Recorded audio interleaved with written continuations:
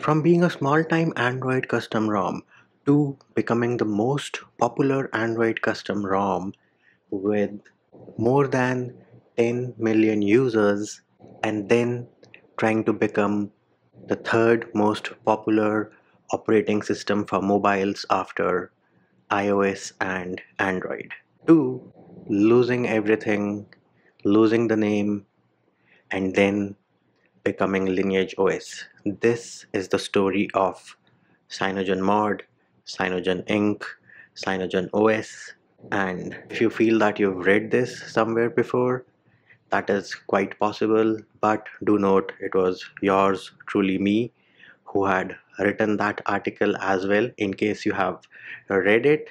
And this is going to be a 4-part series, and you will have videos coming 4 days in a row. This is just the introduction video to let you know, guys, that we do have something different coming up on the channel.